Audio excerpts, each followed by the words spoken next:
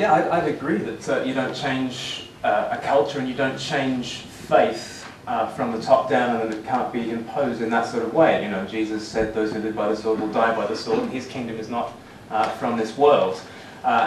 Therefore, that puts me in a tricky position being an Anglican, and if the bishop's watching, I'm sorry, but I wouldn't care at all if there were no bishops in the House of Lords. I really wouldn't. And it cuts both ways on that, because bishops are crown appointments, and so there is that mingling between church and state here. But I would say that doesn't necessarily mean it's a bad thing, because, as I said in answer to the previous question, there's no such thing as a neutral spirituality. Spirituality abhors a vacuum. You can't just get rid of Christianity from the upper echelons of the apparatus of state and think that you've now got neutrality. You haven't got neutrality, you've got something.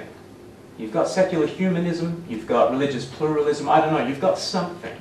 And I think if the bishops do go from the House of Lords, it will be an opportunity for Britain to take a good hard look at itself and say, what do we believe if we don't believe that?